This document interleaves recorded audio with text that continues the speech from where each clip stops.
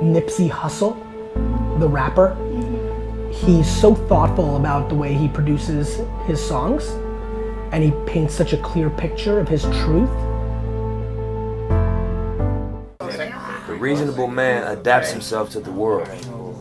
The unreasonable one persists in trying to adapt the world to himself. I don't feel we got time to be beefing. You know what I'm saying? It don't make no sense. That's divide and conquer, you know what I'm saying? That's Willie Lynch. I wanted my message to impact gang culture.